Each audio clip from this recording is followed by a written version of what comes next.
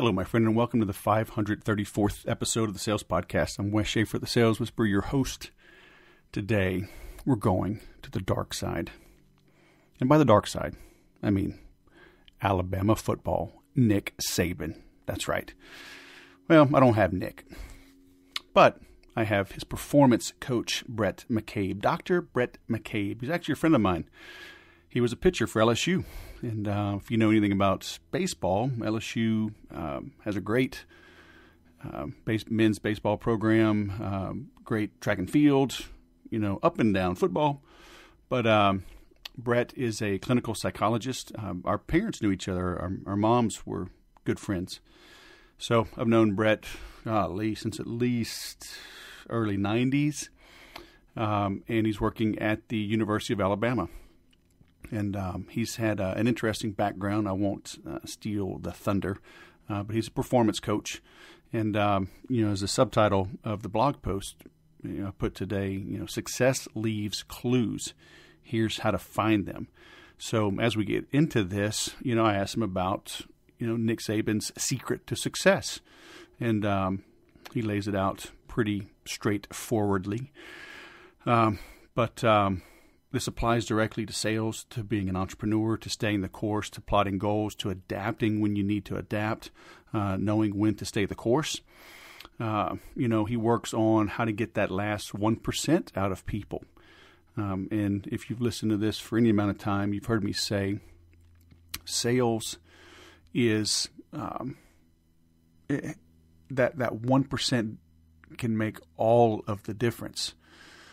In sports, if you're just 1% better, if you're 0.25% better every day for 4 days, you win a golf tournament, which is the difference between $500,000, $800,000 plus your name on the trophy. All right, but second place still gets paid.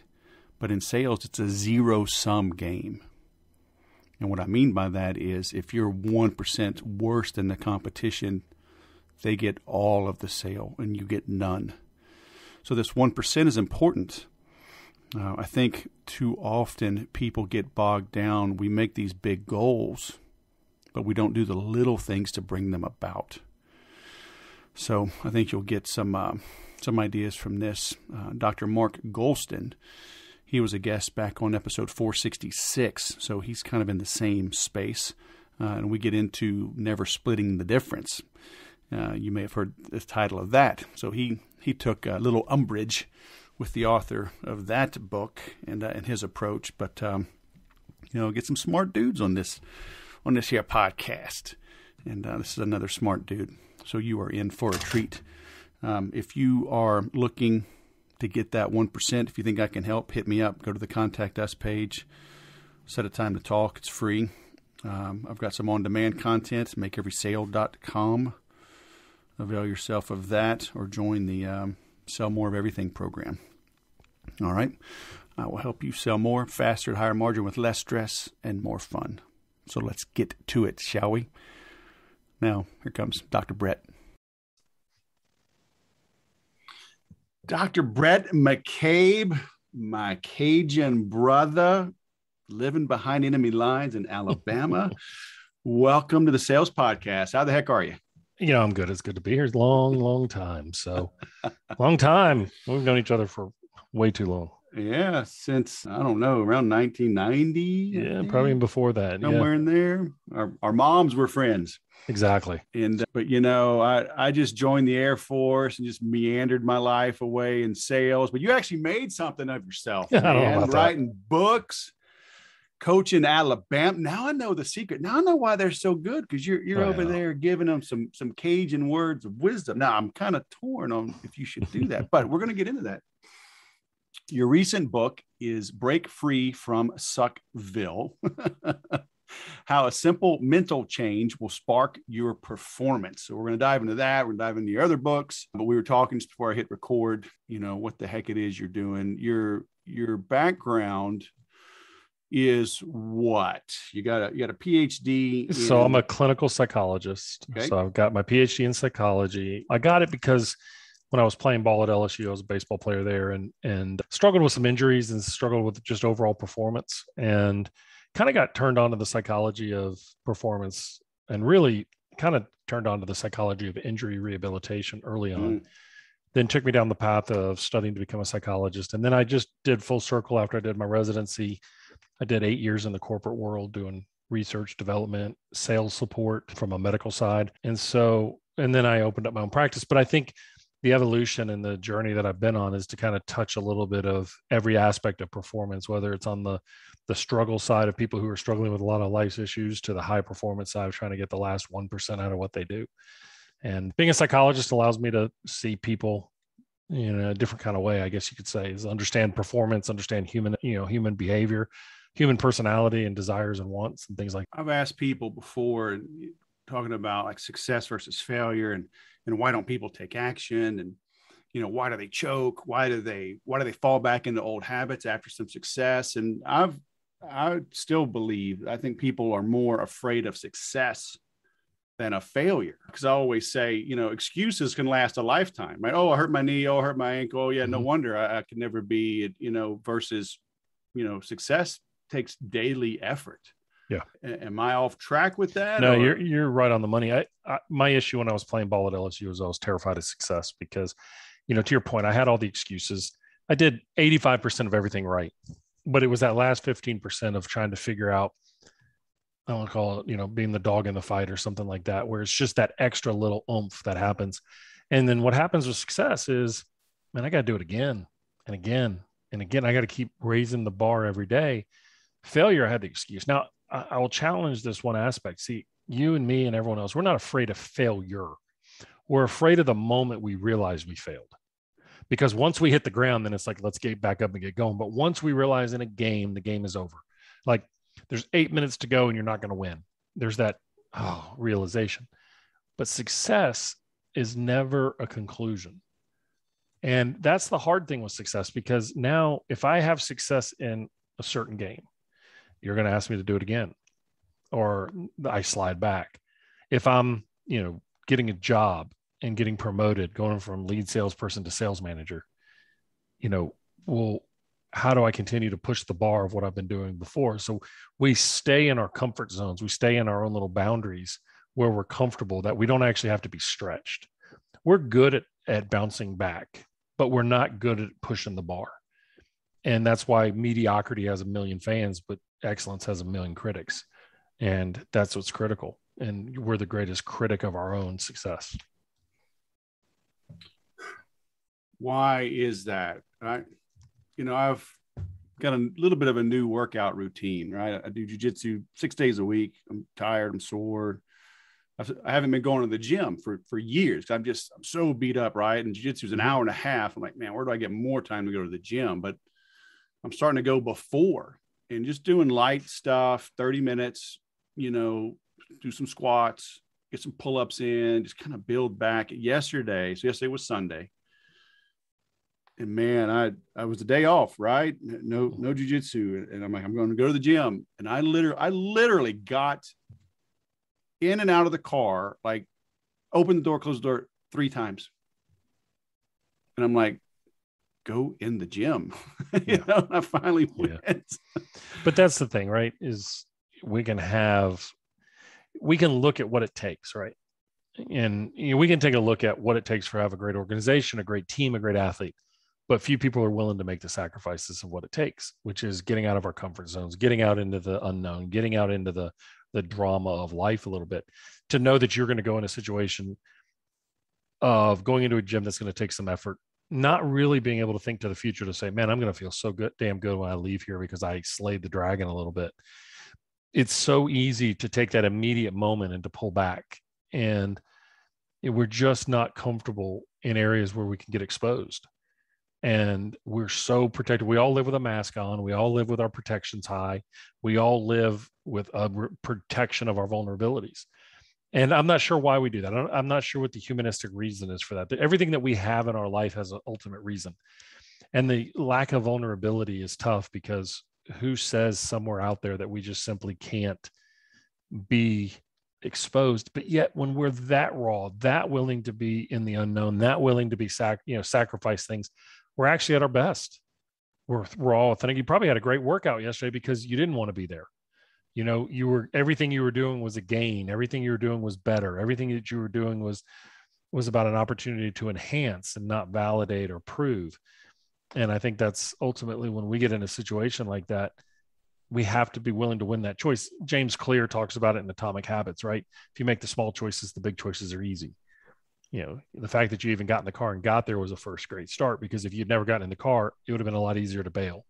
Right. A lot easier to say, there's a football game on. I'll just crack open a beer. We'll sit here and watch the game, versus I'm sitting in the freaking parking lot with my clothes on. Now, if I leave, I've walked away as close as I could possibly be. Yeah. So once you got to that point, it was like, I'm all in. And so it's winning those little choices all along the way to slowly expand our aspect of where we're capable of going. Yeah. I've got a saying, say to make any sale, you must make every sale. Each of those. Yep. All along the way. Hey, psychologically, can I buy you a drink? Hey, can I get your number? Hey, even getting married, right? Yep. It was 30 or 40 little sales before my wife said yes. And what we call that in psychology is priming. All we're doing is priming the person to be ready to change. We oftentimes want the big knockout, right? We want the big dramatic shift. It wasn't there. And it's funny you bring up sales. So when I was in the pharmaceutical industry, I developed a program working with my sales colleagues at our upper level about how to change human behavior through some psychological principles. It's really basic stuff, but most people overlook it. You walk in and you see somebody, and this goes for coaching or leadership or anything. We walk in and we go, okay, this person should change. What happens if they don't want to change? What happens if what they like right now is better than what you can offer? Because the first suggestion of anything that people bring forward is resistance. People always resist. They either resist because it's too hard to make a change, they don't understand what you're asking them to do, or you're not taking into account what they have to give up in order to change. And people are okay in mediocrity. They're okay to stay where they are, even though it may suck. They're okay to stay where they are because it's better than the unknown of where they may go or what they may lose. So it's okay. The devil we know, huh? The devil we know is often better than the one we don't. And so what we did in pharma and what I do with my coaches is to say, look, let's assess their readiness to change. Let's understand what their barriers and their biases are. And then let's use those to start shifting them by creating a little bit of dissonance from where they are versus if you came to me and told me right now, hey, you need to make a change, I'd go, it's okay. I don't have time. Mm-hmm. Or it's too expensive. So the first answer we all do is, well, how about if I discount that price? Well, you just completely ignored what the real issue is. Mm-hmm. One is you never figured out what the real issue is. It's never price. It's never price. It's always something else. And so coaches get an entire team in and they're like, hey, we need you guys to do this, but they never once understood where they are. They never understood where our clients are. People never understand where their client or customer is coming from. They think they do. They say they do, but they really don't. And so what you're saying is every little cell along the way is getting to know to get them ready for the strike point. Mm-hmm. How can we get people to open up without being manipulative and do it quickly? Like in a sales role, like I can't take 6 months to close this, $10,000 sale. I mean, maybe 2 calls. I mean, it's certainly the bigger the deal, it might take more time, but still, I can't dance forever. I mean, but you got to find out it is manipulation, but that's okay. Okay. There's nothing wrong with that. We just don't need to make it for a negative purpose. What we're trying to get people to do is to buy into why they need to change. Now, if I came to you and said, Wes, I need you to change because of this, you could be like, dude, I'm fine. Like, I don't need to change. You know how much it's going to take for me to have to do that? But the difference is if I can find out what's important to you by asking questions and being a genuine interested listener and assessing about where you are, what's the most important things you face? What are the biggest challenges you have? And then creating some dissonance. And the dissonance, just the simple psychological dissonance we can create is to get me, I call it popcorn kerneling, which is essentially I want that popcorn kernel stuck in the back of your teeth so that the next time you see it, you remember me. And now I've primed you. So if I'm coming in as a $10,000 sale, it's a big sale. If I walk in, 15% of the people are going to say, let's do it because they're ready to go. And you probably don't have to do anything. You're just the next person who showed up. They are ready to buy. They're ready to go. They got to get this off the damn plate. But there's a lot of people, the bottom 15%, you ain't going to move them. It doesn't matter what you do. You got to identify them and move on. You got to have a plan for them for something else. But the other people is you got to get them ready to change. You got to get them prepared and ready to take action. And by doing that, you find out what's the most important thing to them. And if you can find out what that is without actually necessarily challenging it directly, but challenging it indirectly, now the next time they think about it or exposed to that pain point, it makes them look at what they think they had and what they really do have as separate. So for instance, if you said, I'll put it this way, let me just use a simple example most people I think would understand is if you go to the doctor and your doctor says, hey, you need to lose weight. Like, whatever, I don't need to do that. But if you go out and you put a suit on you haven't worn in 6 months, it doesn't fit. Now all of a sudden it's like, shit, that doctor's right. And now I'm ready to make a change. You're not going to really remember, oh, the doctor was right. You're going to go, something's not right. So I've primed you to pay attention to it. And that's what what people need to do is get them to be primed to pay attention to what that point is. So the next time you meet with them, now you've gotten a little bit of discomfort or pain in there without having to overtly or directly hit them over the head with a sledgehammer, which just doesn't work. Yeah. Coaches do it all the time. All the time. Look, we're going to talk about that guy. All right. And out of respect for your position, I won't call him what I really want to call him. All right. So, but he did get his fame and fortune at LSU. So we're just, he did well there. All right. But, people will make an appointment. I'm working with a guy right now that puts on these men's retreats, and guys, they see the video. It's emotional. It's impactful. They fill out an application, but not all of them answer it honestly. Yep. Right. But they're like, we're not forcing them. We're like, hey, we're creating some dissonance.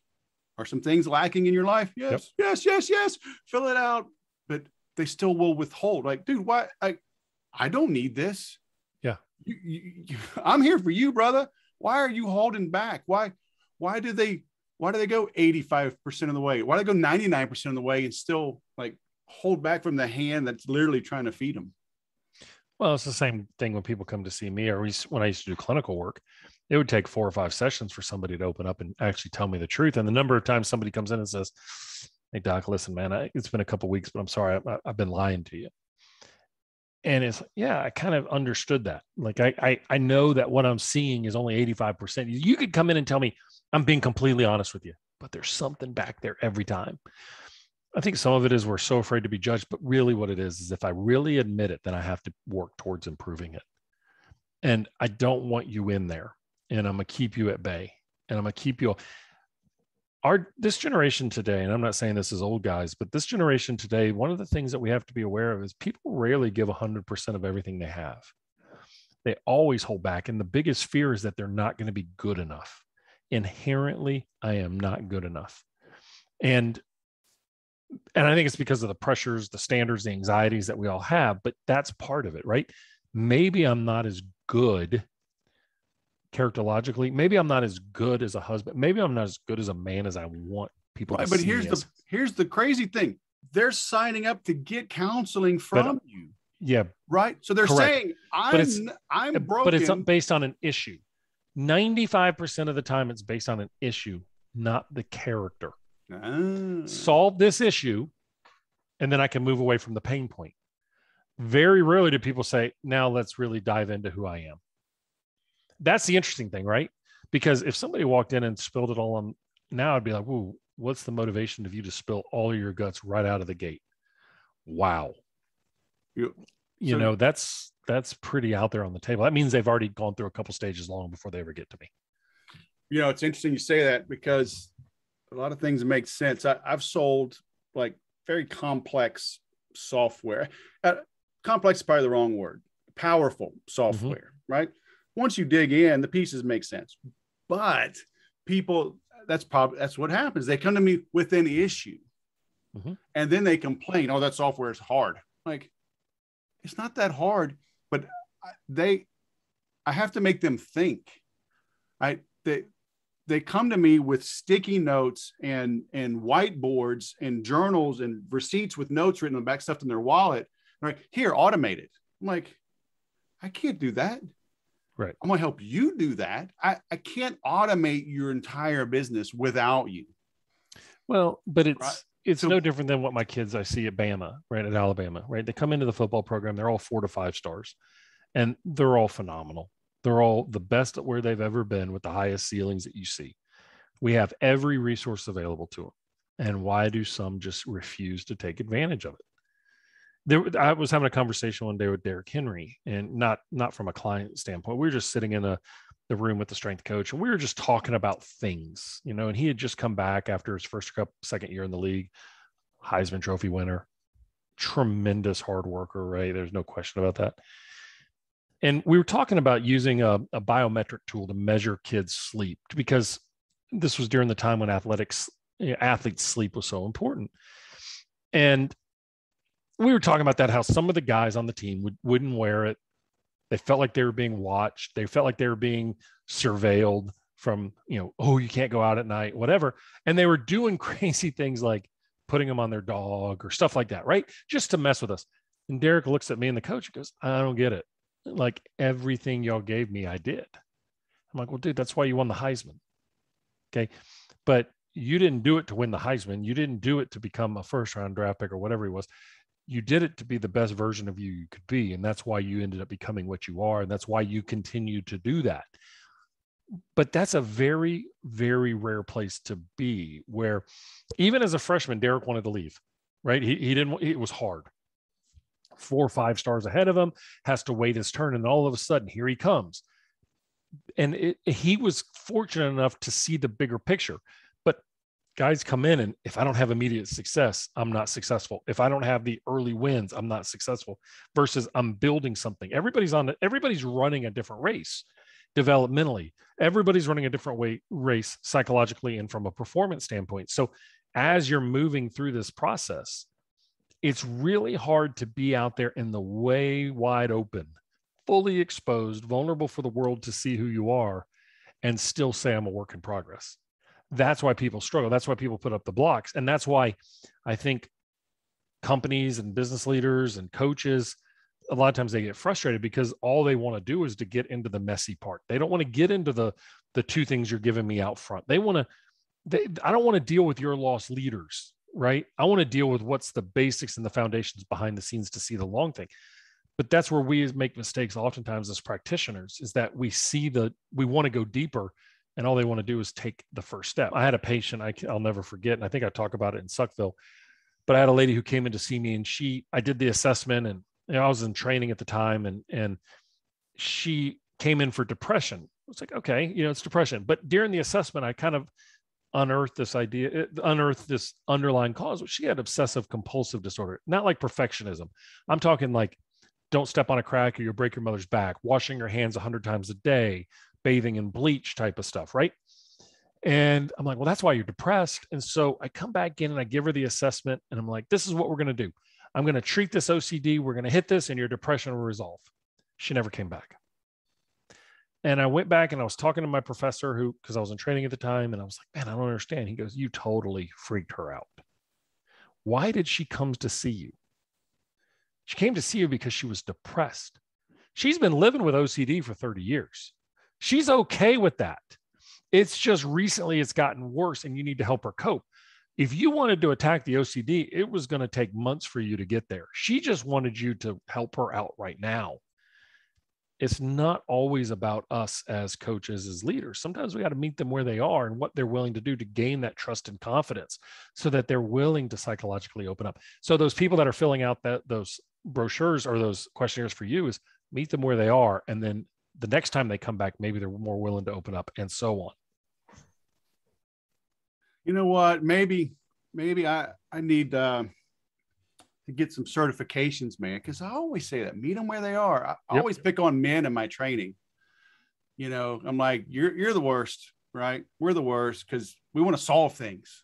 Mm-hmm. And we hear the prospect go, well, I got this problem. Why don't we pounce on it? And we want to show them how smart we are, right? We're going to, mommy and daddy didn't show me enough attention and whatever. I didn't win all-star. So I'm going to prove to the world how great I am by giving this 30-minute dissertation on this one little problem. You talk yourself out of the sale. It's like, dude, stop stroking your own ego at work, just make the sale. It's funny, right? And when I worked in pharma, I supported our sales team as a medical, what we call liaison. So I'd go out, I didn't sell, but I sold every day. Okay. I would provide the medical scientific rationale as to why medications worked in the disease state. And there are certain areas of the country that were highly primed based on some thought leaders that would love the drug. And there were other places that they were fighting against purchasing and budgets and things like that. Completely unfair playing ground, okay, to measure great salespeople. It was truly market driven. But one of the things that I really noticed was the best understood the issues and the barriers at hand for the providers they worked with. And they would recognize and try to solve those problems. Even though they had an ultimate issue of trying to sell more pharmaceutical product and get it prescribed more, right? The real issue was, let me understand what you're going through and help you solve that. Then you get a champion on your side because they're walking the walk with you. And sometimes, because selling is such a process, coaching and leading and change is such, we're talking about the same exact thing. Coaches have to sell every day. I say every coach that gets a Division I job should hire a PR specialist as a full-time staff member to create every message that's being presented to the team and the media. You've been in locker rooms. You know what that's like. Okay. It's the same thing from a sales standpoint. Every point of contact must be driven towards an end goal. If it's not, it's chaos. We're just throwing stuff against the wall to see what sticks. You've got to have a long-term vision of where you want to take them in this one cycle. What's the end goal? If your end goal for somebody who's filling out the brochures just to get them on the grounds, solve that problem. Mm-hmm. Solve that problem. So what is this simple mental change? Is it different for everybody, or is it one simple mental change? Well, it's all different, right? The biggest thing, it's all different based on who we are as a person, but the main foundation is the same. The biggest problem, what I call Suckville, is the space between where we believe our potential should be. All right, we're all married, romanticizing this idea about our potential. And our reality is falling just underneath it. And what happens is we hook our dreams and our stars and our self-worth based on our potential, but we never hit it. And so we're always falling short. And so what happens is the vast majority of people who come to see me are in this space where they're frustrated, that they're falling short, not reaching their potential and struggling. And it's what I call Suckville, because you think you suck. And what happens is you ignore the fact that your reality is improving daily. If you're investing in the little things every single day to get better, if you're investing in the things to improve your reality every single day, then what happens is you can get rid of the potential. If I won a championship this year, I'm going to move my potential for next year. I'm going to try to win it again. Okay. Versus, listen, my simple mental trick is no matter where I am, what I'm doing, I can always improve where my feet are. It could be through changing my process, changing my attitude, changing the people around me. We all have people around us that want to keep us stuck in our own Suckvilles because they're in Suckville too, and they don't want to see you succeed. Oh, it's too hard. It's better off the way it was. Shouldn't we go back to the old ways? All that other crap. Okay. The simple mental trick is, listen, I can change where I'm at and make it better. Don't worry about what it could be. Make what it is better. And if you do that, you're going to be okay. Now, somebody here is going to go, yeah, but people have better opportunities. Well, you have to understand that life's not fair. Not everybody who's a good person succeeds. Not everybody who's an asshole struggles. And that not everything is always equitably paid out. Okay. There are certain people who have certain breaks in their life. Don't know why that is. But they have to make the most of it, because for every person who's taken advantage of it, there's 10 that have not and failed. And there's always that one person who comes from very challenging circumstances and makes the most of it, while the person sitting right next to him looks at it and goes, I'm getting screwed over. Somebody's willing to see it from a different perspective. And it's truly remarkable. And that's the simple trick, is like, where I am can always be improved by just doing the things around me to improve it, versus shooting for the stars and falling short, shooting for the stars or anchoring to the stars and hooking to the stars and falling short. That's the simple mental trick. So aim for the stars versus anchoring. Well, don't aim for the stars. Have a vision of where you want to go, but don't measure your validation or your worth based on that. It doesn't matter, because all you're going to do is change it. I mean, okay, let's take a look at Coach Saban. We want to win a national title this year. All right. show up on Tuesday after the national title. The first question is, how are you looking for next year? It's immediate. And there's the funniest thing is when he won the national title at LSU, that was the question on the podium. And he said, what do you mean? I just go back to work recruiting tomorrow. And everyone was like, oh my God, what a, just a machine. And how, I mean, he should enjoy it. No, what he was saying was tomorrow starts the next challenge. See, we're never content as human beings, ever. We may get to a point where the effort is not worth the risk. So we go, it's okay, I can accept this. But for the most of us, we want more followers. We want more people to buy our stuff. We want more people to have bigger sales. We want people to have more prosperity. We want more power. We want all those things are what we want more of. But if we anchor, if we hook, if we assign our validation and worth as a player, person, leader, whatever, based on those upper limits of performance, we're going to be unhappy. Mm-hmm. And what we have to do is change our mindset to say, look, I can take where I'm at and make the most of it. I think one of the best shows on TV is a show called Iron Chef, because, or kind of the equivalent would be Chopped, right, on the Food Network. But you give them a basket of stuff and say, make something. I mean, they may have beef tongue, but they're going to figure it out. And we don't always have all the ingredients. We may be missing something, but I can be adaptive. I can be functional. I can create it. Right. Versus it's got to fit in this box. And because my anxiety says it has to, and it has to follow this way, or I'm going to be frustrated. So our sports coach is just destined to be ground down and chewed up and spit out, because they always, they can never rest. They can never rest.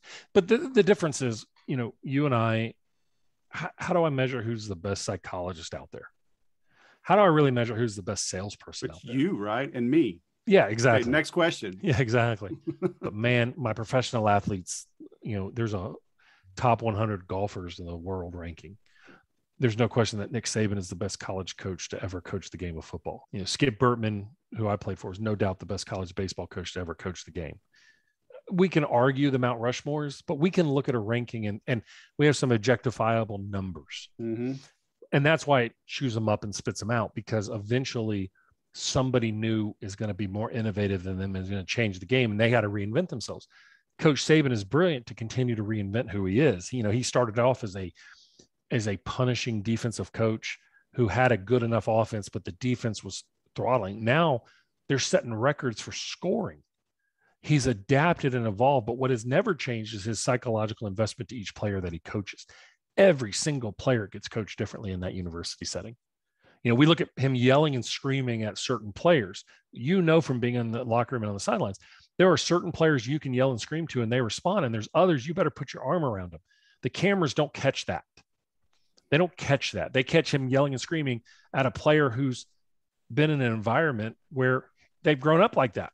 It's okay. You can yell and scream at me all day. Like, I know I'm not going to go home worried that you're going to abandon me or leave me.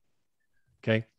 But that's the thing, is being able to innovate and to realize that, okay, kids today are different. Kids today come to college with 1 million followers on Instagram. They have a social status before they ever arrive. And most of them, some of them now are making more money than their assistant coaches in college. Mm-hmm. And how do we establish that line of demarcation to say, but here I am developing you. So you have to understand what's in it for them. What's their buy-in? It's okay if a kid comes in and says, I want to play in the NFL. Okay, this is our track record. This is how you do it. Mm-hmm. Okay, but you have to buy into our system. Trust me, and I'll get you to where I want to go. A young coach doesn't have that experience to say, trust me, there's been 47 first-round draft picks in the last 7 years, right? But he's got to get that. Those coaches have to buy him, and they have to meet the players where they are. Now, as a result, some people's answer is, well, kids today are soft, or coaching can't be coached like we used to. Well, we also used to withhold water from players in the middle of the summer. You probably played a football in that time. Dude, yes. Yeah. 84 to 88 in Houston. We got water. We got one water break in the middle of the practice. Like, what in the hell? A buddy of mine used to talk about when he played at Ole Miss. He played right around the time of Eli Manning, and he's very successful. But he said, you'd pass out at practice and they'd bring the pickup truck out, and the pickup truck didn't have a liner in it. And if you kind of woke up, they didn't take you to the hospital. But if you didn't wake up, that pickup truck hauled ass to the University Medical Center. I mean, the steaming hot metal. I mean, that's how we used to do things, right?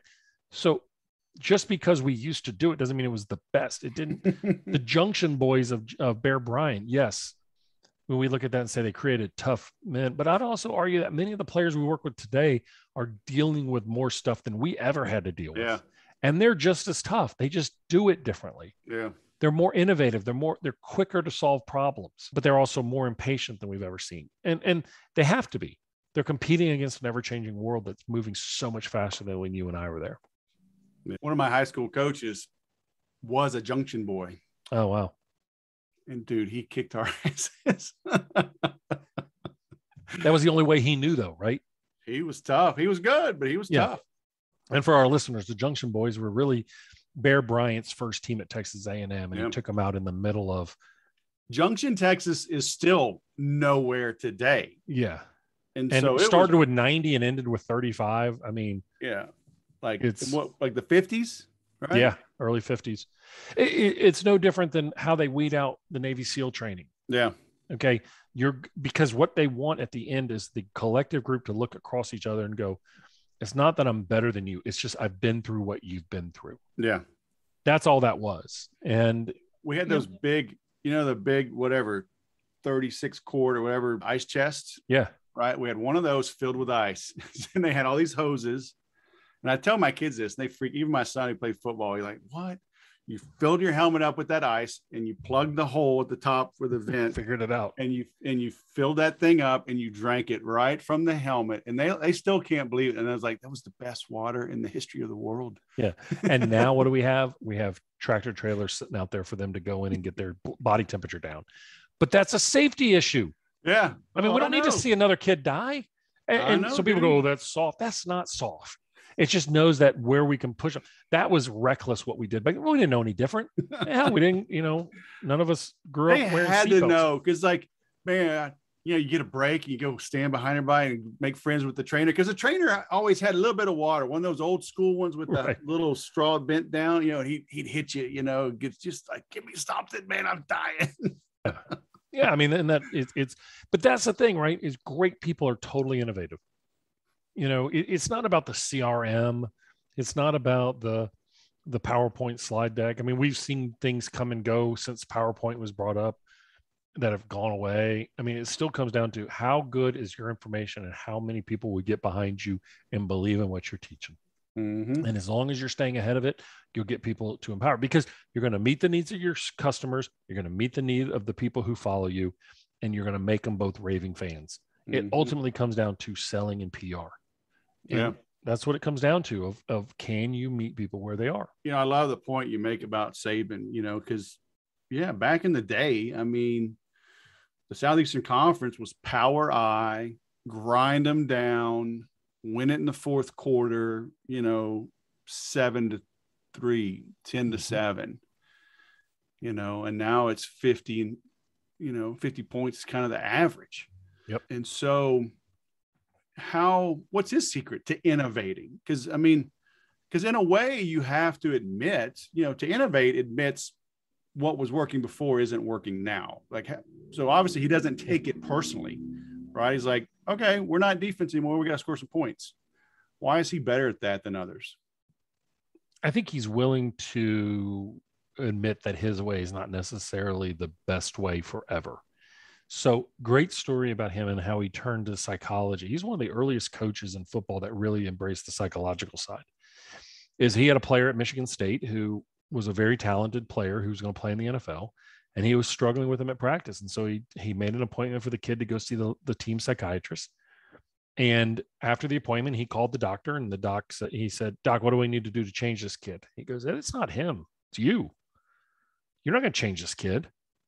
And Coach Saban literally said at that moment, all right, what do I need to do? What time can I come see you? In other words, teach me about this. That guy is still with him today. His name is Dr. Rosen. He's the secret behind everything. He's the right-hand man to Coach Saban. And Dr. Rosen is in his high 80s. He's debriefed people coming back from concentration camps and prisoners of war. He's a genius psychiatrist and understanding of human psychology. And it's still part of Coach Saban's success. And the reason is he's always learning to get ahead. And he wants, everyone says he's the best recruiter because he loves it. He doesn't love recruiting. He's said on the record many times he doesn't like it, but he knows everyone else hates it. And that's his advantage. He's willing to do the things and admit that he doesn't have all the answers. If you look at the people who come through that program year in, year out, he brings in the top experts every year to speak to the team. And he sits on the front row and he takes notes. The first time I spoke to the team, I had met with him for 30 minutes prior, and his coach was my AD. My coach was his AD at LSU. We had a long conversation about that. We go down. I thought he would bail on me. Front row, taking notes, filled up a notebook in the 45-minute talk. That models to the kids, listen, this is important. If you tell people to do it, but you're not willing to be the one that does it, he doesn't bark at people to clean the garbage cans. If it was true, he'd probably be the one to clean the garbage cans. He's not going to ask people to do things that he doesn't believe.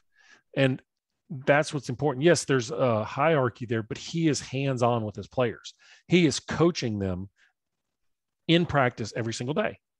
He coaches the DBs on the defensive side. As the head coach, he's out on the field. He's not sitting in the bird's nest watching everything from a remove. He is a fully ingrained and immersed CEO. Mm-hmm. And he has a lot of people around him, a lot of voices. Right now we have 2 former NFL head coaches that were head coaches in the NFL this time last year that are on staff.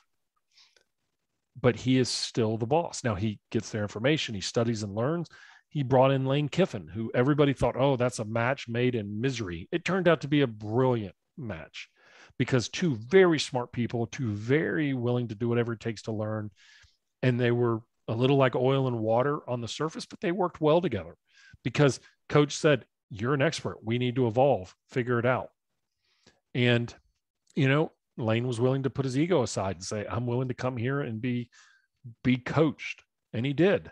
And I think those are the things we need to look at is we don't have all the answers. Just because I've had success up till now, that's in the past. Somebody's going to do it better than me. Somebody's going to be more effective than me. Listen, we used to say there will never be a company that would knock down Walmart. Well, hello, Amazon. All right. People are going to say, well, Apple's the biggest company, somebody will beat them. It's a matter of time. Somebody more innovative is going to come. Somebody's going to think outside the box and continually improve what they do. It may not be me, it may not be you, but it's going to be somebody. And we have to be willing to always go back. When you finish the day, when you finish our job, when you finish our life, we're going to look back at our bookshelf. And our bookshelf is going to be filled with books that we've read and experiences that we've created. And that is going to be the wisdom of what we live our life by. And if we don't have a full bookshelf, then we're way too focused, too narrow focus. We've got to be expansive. Our bookshelf should have, information there on the psychology of humans. It should be on there about organizational improvement. It should be about faith and spirituality, whatever your thing is. It should be back in there in fiction. It should have a variety of different things, not things that we just only believe in. Mm-hmm. When is the leader at risk of losing control or losing that power? Let's say Lane Kiffin is, better at offense, or somebody else is better at defense, or this other guy is, the greatest quarterback coach ever. Somebody might actually not bring that guy in because they might feel threatened, like, oh, this guy's too bright of a light. He's going to outshine me, But the best people you've ever been around that have been leaders oftentimes will say, God, I think I'm fooling everybody. Like, my team is so much better than me. And so there's an anxiety as well as a comfort. And it's a weird conflict. The anxiety is, oh my God, they're going to expose me for not being as good as I think I am. The other side to that, though, is, you know what? I'm giving them the platform to be their greatness. I'm going to take away some of their risks. I'm going to take away some of their stressors. I'm going to clear it up enough to allow them to go. And I'll take care of the stuff and let's see where they can go. I'm going to give them the guidelines. I'm going to keep them within the realm, but I'm not going to limit them. When we have our own insecurities, we go to that person and say, you can't do that. And why? Or I need the credit. Listen, you don't need the credit. If you're in a job that is totally defined by who gets the credit, you're doing it wrong. Credit will always find you if you're not looking for it. Do your job, do it better than everybody else, and people will continue to hire you. It's show me why you're different. We can sit there and hire salespeople because I've done this, and we can have 10 brag books out there. They're all going to look great, but I'm going to be the one that knows how to connect, to build a team and build a cohesion, an alliance around them. And that's what you look at. And so is there going to be a coach that's going to surpass Coach Saban? Sure. At some point, they may not eclipse his records, whatever. I mean, it's just times change, but there'll be the next great. There's got to be. We thought there'd never be another Michael, and here's LeBron. Mm-hmm. And I'm not willing to say that LeBron is better than Michael. I'm a Michael Jordan guy. But you got to look at LeBron and go, dude's freaking ridiculous. He's better than Kobe. Okay. And I'm not. Yeah, but we have gray in our beard. So, I mean, we're going to skew towards Michael. Sure. But guess what? There's going to be another guy that's going to come after LeBron. You know what I mean? They are. Yep. And who would have thought? I mean, here's Tom Brady, right? Not the most talented. Definitely has his own way of doing it. Is unbelievably powerful. There'll be another guy. Mm-hmm. Now, will they reach 6 or 7 Super? There's a lot out of your control for that. But there's going to be the next great one. And what's going to happen to everybody who's great is you're going to have to manage those distractions and stressors and all the other stuff to be able to continue to have success. So that you're not a 2 or 3 year wonder. Yeah. Longevity is what you're talking about. Yeah. I love what you mentioned earlier about Saban connecting, with the players as they require. Because I'm always telling salespeople, we have to adjust how we sell to match how the prospect buys. Yeah. You got your 87-page manual and 100-slide deck. Some people need to see all of that. Some just need to look at the thing, touch it, and they'll buy it. Don't talk your way out of a sale. But so many times guys are so rigid, oh, this is my process. And you got to hear all of this. Yeah. Why do we sabotage? I mean, in science, when I was in the medical side, I used to say there's 3 levels of scientific communication. The first one was presenting the information. Here's my information. I'm going to present it to you and you're going to listen. The second one is answering questions. Okay. I can answer the questions per the book, but the last one is conversational science, which is I can have a full dialogue with you about what you need and answer it without you feeling like you're being presented to. We're going to go to the most, thing that we all know, buying a car. You walk out on there and you ask the person and they give you the technical details of the car. I can look that up online. I don't need you to tell me that. Tell me why I'm going to love this truck or this car. Tell me why this is special to me. And if you can weave it into that conversation, now you're getting me to start believing and seeing myself in that position. That's the conversational aspect of it. So when you're talking about selling, right? If my anxiety is like, I've got to follow this according to the plan. Somebody says, what's the gas mileage? And you say, it's this. You never ask how far I drive every day. I may work out of my house and drive literally 500 miles a month. Gas mileage was just a question I was asking. You didn't get to why it was important to me. And that's a very simplistic answer, but you got to understand why. Use it for football. I want to play in the NFL. Why? Well, it's because of what I've always wanted to do. Why? I don't understand. Like what? Well, I want to support my mom and family. Okay, now I've got a different answer. Mm-hmm. I hate to tell our listeners on this, probably about 40 to 50% of those professional athletes I work with, they don't love what they do. Mm-hmm. They do it because they can't make any other money anywhere else like that. Right. And they gut it out and so they have to connect to their why of what they do. Mm-hmm. And it's okay to say, you know what, this is true. It's extremely exposing. It's extremely difficult. Yeah, I know it's not working in the mines or stuff like we could talk about, but ego is ego. And anytime you're exposed like that, it's stressful and it's exhausting and it'll wear you out. And so being willing to go out there into that darkness and put ourselves out there for something that's truly important to us. If we can tap into that as a coach, as a leader, now we're really we're working in concert with them. Mm-hmm. Very cool. Oh. Well, I am linking to your website, and it's Bhrett with an H, right? That is Bhrett correct. McCabe, 2 C's. Yep. BrettMcCabe.com/books. So you've got an elite journal, you've got the game plan, you got the mindset manifesto, and now break free from Suckville. That's it. Very nice. Journaling. I will say this: I think every great person should journal every day. If you don't keep your notes down, you don't plan your days, then all you're doing is allowing your emotion of today to define your overall snapshot of how you feel, right? You don't ever see trends. It's hard to remember 4 weeks ago what you had for lunch. So you don't know if you've, continue to have bad lunches or just 2 bad days in a row. The Mindside Manifesto was all about my theories and ideas about performance, but Suckville is really about managing the frustrations. The game plan arose out of the Mindside Manifesto is a little bit more of a workbook, usually more for younger kids to help them understand how to build self-image. But really, Suckville is probably the book to help us manage the disconnect, the dissonance that we feel in today about us always falling short. We never measure up to what we think we should be. Let's just be honest. Somebody's always going to, if you've ever looked for a house and you're like, I can afford any house I want, there's always a house that's out of your price range that you really wanted. It's guaranteed. There's always a car that's out of your price range that you really wanted. There's always somebody, if you fly only first class, there's somebody who flies private. Somebody who flies private, there's somebody who owns a jet. There's always somebody who's going to up you.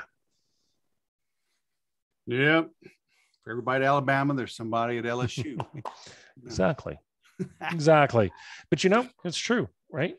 It's true. Yep. I mean, it's everybody has their heyday. Everybody has their time and glory. And then we got to reinvent ourselves. Probably about every 7 years, we have to reinvent ourselves a little bit. And we learn and we grow. And it's important that we do that in everything that we do. And if we're not taking a regular account this time of year, particularly in the fall, then when the spring hits and the energy gets high again, we'll be running past it.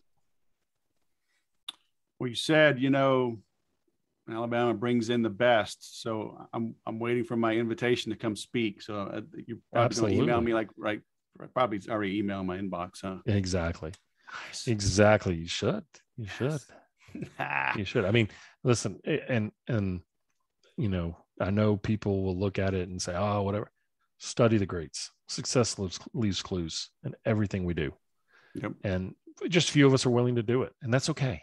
Yep. We just have to be willing to accept the fact that it is hard. Yep. And there are sacrifices we have to make. And if we're willing to make those sacrifices to get to the success that we need to, we'll get there. Yep. Amen. All righty. Bhrett McCabe, the man, the myth, the legend. Thanks for coming on the show, man. It's been great. Good to see you again. Thank you.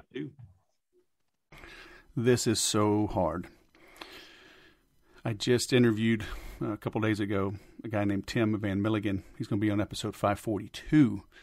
But we get into selling and connecting with values. We get into selling by personality type.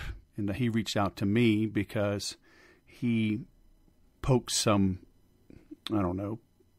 the arguments a little bit, if you will, poked some holes in Dan Hill's interview, 531. And now you see Dr. Bhrett here talking about priming the person to be ready for change, how people always resist at first, how to get them to buy into what they need to change. So, I try not to be too far ahead on these interviews. Right now, I'm 5 to 6 weeks out, even compressing the time frames down to 4 days, 5 days between each episode. So I want to give you enough time to listen to them. But man, there's just some good stuff out there. But this stuff's important, right? Creating dissonance. He calls it popcorn kerneling, getting stuck in the back of your teeth so you remember me. People take a while to open up. So, what are you doing to shorten time frames? Because time kills deals. And you've probably heard me say this as well. If I talk more than 5 minutes, you'll hear me say something that appears contradictory. Because on the one hand, time kills deals. And what I mean by that is, if you're too slow to respond to someone, you'll lose that deal. But conversely, if it's a bigger deal, if you rush to try to close it, you'll kill that deal. I will literally slow play larger deals. I don't want them to think I'm hungry or desperate. And I want to make sure all of the ideas, all of the gotchas are out in the open. So I know how to price it, and I know if I even want the deal. Okay, but how do you get people to open up quickly so there's time to actually close that deal? Now, flip this onto yourself. Where are you closed off? What are you not open to? What trauma are you holding on to? It's your crutch. It's your excuse for not hitting bigger goals, for not doing more. It helps you justify why you sleep in, why you drink too much, why you don't exercise. Helps you justify why you don't launch a new program or kill an old program that isn't working. It's your excuse for not investing in yourself by hiring a coach, someone like me, someone like Dr. Bhrett. What are you holding on to? What are you closed off to? Okay? So you need to go back and listen to this, right? There's always something back there. We're afraid of opening up. We know if we open up, we'll have to work on fixing it. I've always said one good excuse can last you a lifetime. But success takes daily effort. So, why do you think you're not good enough? We think we're coming for help for an issue instead of our character. Ouch. Ouch. You need to see the big picture. You're running your own race. It's tough to admit. I'm a work in progress. So, if you can figure out yourself, it'll be easy to figure out your prospects. Your prospects are drawn to you when you're confident. Zig Ziglar always said selling is a transference of a feeling, and that feeling is confidence. You could have the best solution out there, but if you're not confident, you won't be able to give the thing away. So work on yourself first. That's what I offer. I'm actually putting together an intense one-day package. I'll probably do these. I'll open them up 1 or 2 a month. It's a full day, one-on-one.